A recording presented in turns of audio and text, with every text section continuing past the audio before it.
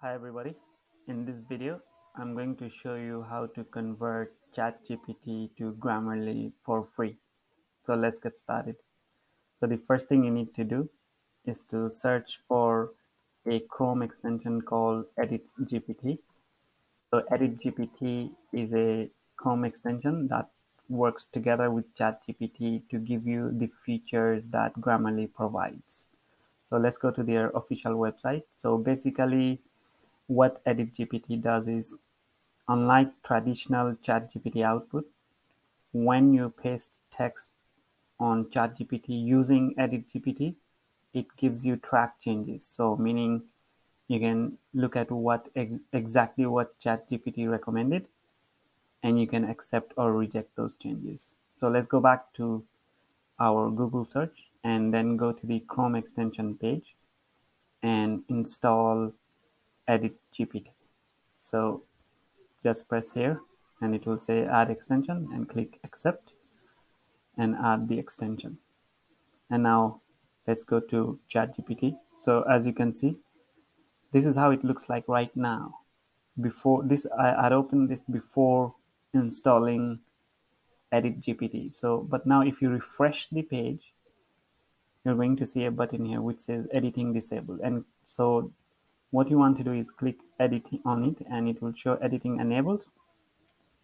And then enter your prompt, which read like this: proofread this colon, and then paste your text. So this was text I had copied already, and then run your prompt basically. So as you can see, ChatGPT has provided these changes, and anything it added here is showing as green, and anything it removed is showing as red. So as you can see, it removed while I have, and then it replaced it with I have extensive experience. So if you want to accept what ChatGPT recommends, you can just select the text and say accept. And if you want to reject something, you could just select that sentence and say reject. So basically that's how it works. So it's pretty simple to use. Before like signing off, let me show you some of the things this extension can do. So the creators recommend that you can use it to proofread your essay, thesis, you can use it to improve your CV and your cover letter, and even your college admissions essay. But I think you can use this for basically anything.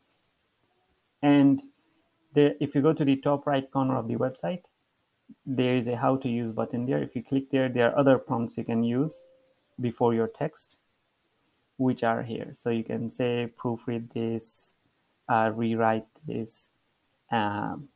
So basically what these prompts do is let you determine how strongly you want ChatGPT to edit your text. You could say proofread this significantly, etc., etc. So basically that's how this extension works. And do let me know how you plan to use this extension.